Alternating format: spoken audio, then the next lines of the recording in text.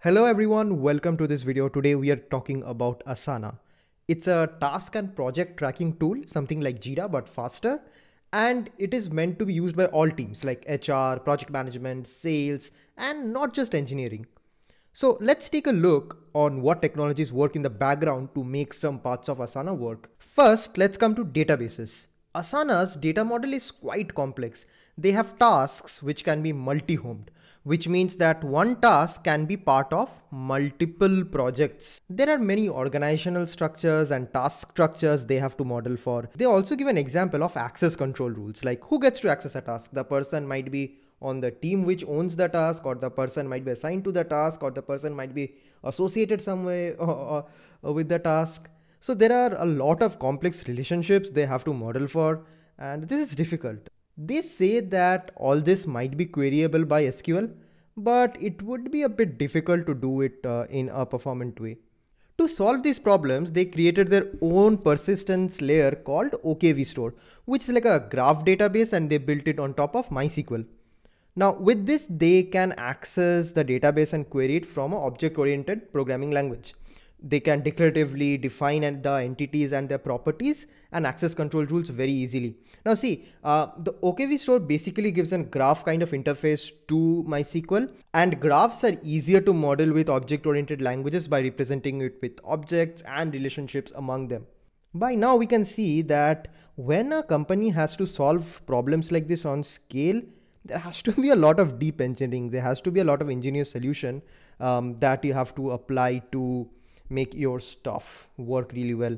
Now Asana is also a real-time platform. Like let's say when you add some comment on some task, that comment would appear in someone else's screen almost instantly. To have features like this, they have to create their own real-time architecture. And let's see how this works. They built a new service called LunaDB to power this real-time architecture. And let's see how this is working. LunaDB kind of gives a GraphQL kind of interface for their data. If you don't know about GraphQL, it's okay. You don't really need to know about it to understand all of this. But if you know about it, then I think you can understand the resemblance that I'm trying to put here. So what the clients can do is they can send a request to the LunaDB service that give me some data and the objects associated with it. So it gets it in form of a graph, let's say, right? Now the client has also subscribed to this data, which means that whenever there is some change in the data in the backend, it will be immediately updated in the client. And let's see how this is happening. Let's say I put some comment on some task, that will be kind of a change on their backend data model, right? So what happens is, let's say put the comment, they will send that change or that mutation in their language to a Luna server. Now this Luna server is also a custom service they wrote in Node to orchestrate all this process, right? So the Luna server would write that data to that OKV store that I talked about, and that is their main application state store. Then the OKV store tells LunaDB, hey, I've got some updates for you.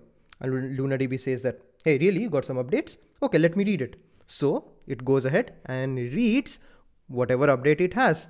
Now LunaDB got that change, like the comment that we made, and it is also now sure that that comment has been properly saved to the database, right?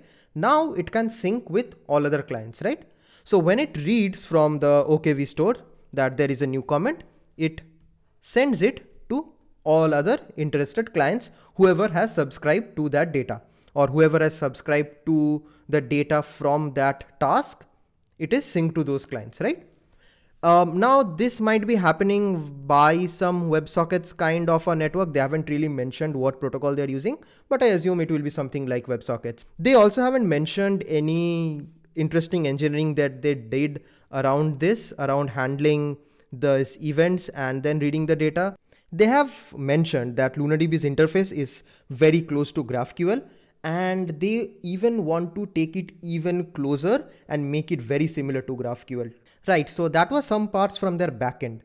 For the front end, they have mentioned they use React for their application, and you can see the lines of JS they have. So you see that this is the JavaScript one, which is kind of very constant, but TypeScript is increasing pretty rapidly, right? So you can see the adoption of TypeScript is increasing really fast.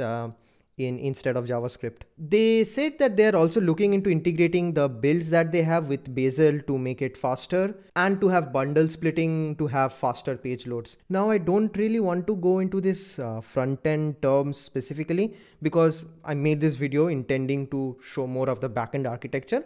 But as they have mentioned about the front-end in their blog post, so I am just giving you an overview of that. They have also mentioned that their Android and iOS apps are natively written in Kotlin and Swift, so no Flutter or React Native or that fancy stuff here. So this is all I had for today. Do read the full blog from Asana, which I'll link in the description. And do let me know in the comments, what did you think about their architecture and about this video? Leave a like and hit that subscribe button. You know what to do. See you in the next video.